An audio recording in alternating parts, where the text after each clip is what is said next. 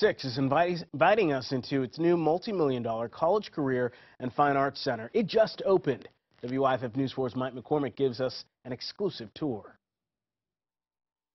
Take a look. This place is big, and the impact it's having on students and their futures is even bigger.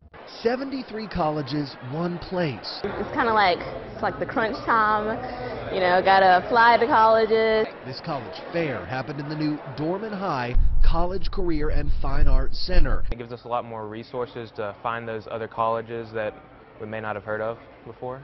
It's proof of the power of this place. 169,000 square feet aimed at helping students find their way to the future.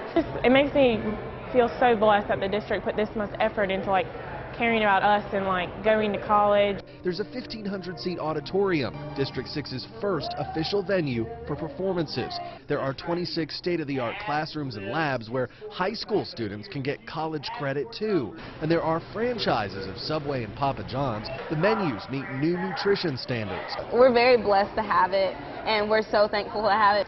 The students say this cafe area is their favorite place. It's open late too, and there's armed security for protection. I come here after school to study because anatomy and physiology is really kicking my butt right now.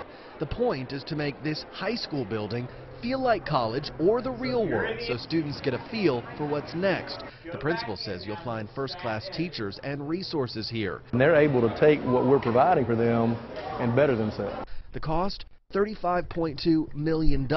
I really appreciate District 6 and all that they do for us. And because of careful planning and budgeting, it'll be paid off in April. Mike McCormick, WYFF News 4, Spartanburg County.